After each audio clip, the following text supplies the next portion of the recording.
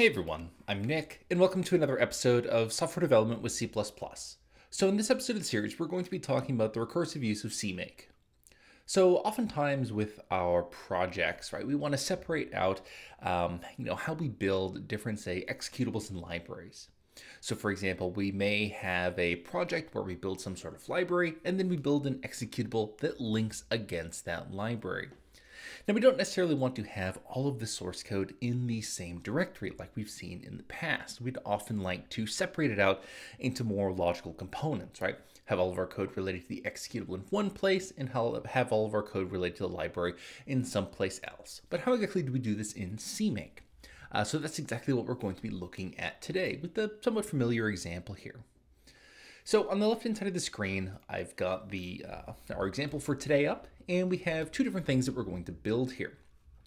So the first thing we're going to build is this math library, right? And this is just the same shared library that we've seen across a number of different videos here. So it just implements a few simple integer math operations here. So if we go ahead and look at the implementation of add.cpp and also of multiply.cpp, we see it's just a simple integer add and a simple integer multiply function here. And then we have function prototypes inside of these header files that we can include. Okay, so that's the shared library that we want to build here. Just a simple shared library with a few different math functions. Then we have our same executable that we've looked at for a number of different examples here, and that's going to be in this main.cpp file in a different directory here, right? So this is just going to be our simple program where inside of our main function, we're going to use our add function and we're going to use our multiply function, and we're going to print out some results here using stdcout, right? So we have an executable in one directory where we want to use a library that we built inside of a different directory. So let's go ahead and start off with how we set up these CMake lists.txt files here. And we'll start with our math library that we want to build, right? We can just look at the CMake lists file inside of that math directory. And we see that it looks somewhat like we've seen in the past here. So we express that we want to build a library using this add library command. So we say we want to add some library target here called math.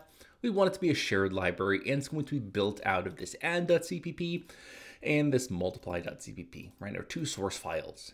And then we have this new option here, this target include directories, right? Where we pass this target math, we declare public, and we use this built-in variable, this CMake current source dir.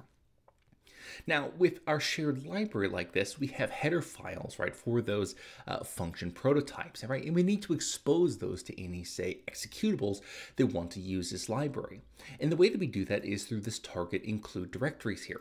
So by adding this target include directories with public like this, we're saying that if we're going to, link against this math library, right, when we're building some executable here, we're also going to need to include this directory, right, because it contains things like these header files that we're going to need.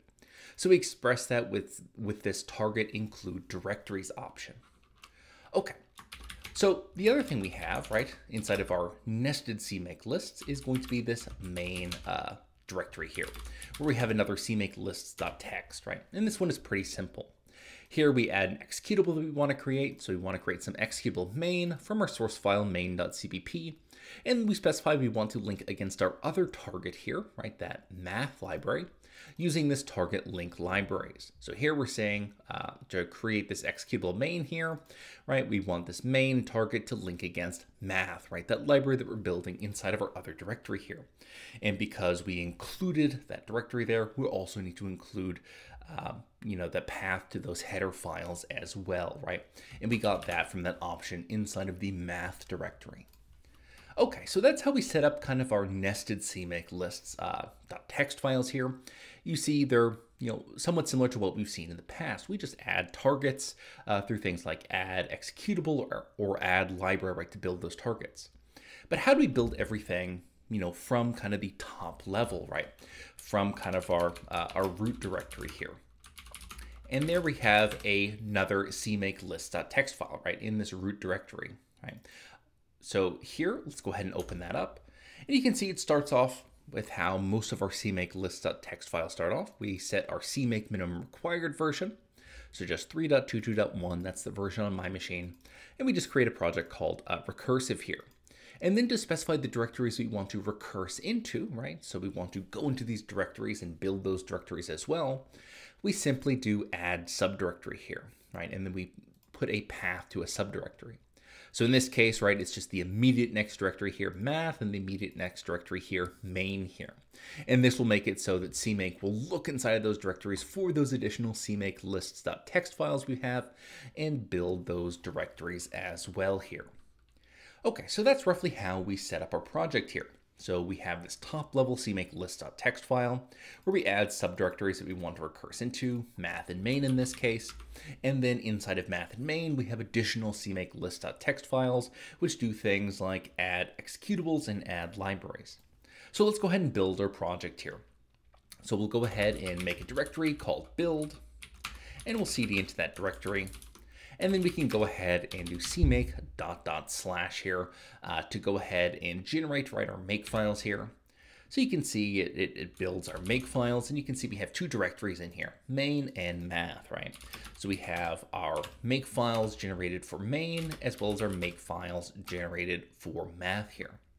And then of course we can do CMake -- build with our current directory to go ahead and build our project, right, and actually run these make commands. So here you can see that it starts off with creating our library, this libmath.so, so it built our target math. And then you can see that it goes ahead and builds our executable main here. And everything worked just fine, right? We successfully linked against our shared library that we built inside of our other directory.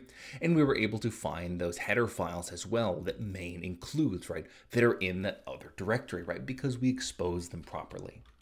So if we go ahead and go into, say, main here, you can see inside of main, we now have our executable called main that we can, of course, run, right? We print out that add function and also that multiply function, or rather the results from those functions. And if we were to look into our math subdirectory here, you can see that it built this libmath.so, this shared library that we wanted to make.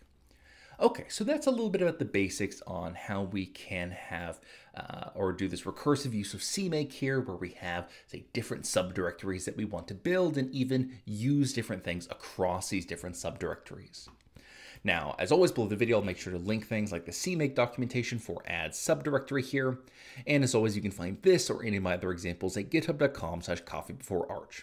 But that's going to go ahead and do it for today. As always, I'm Nick, and I hope you have a nice day.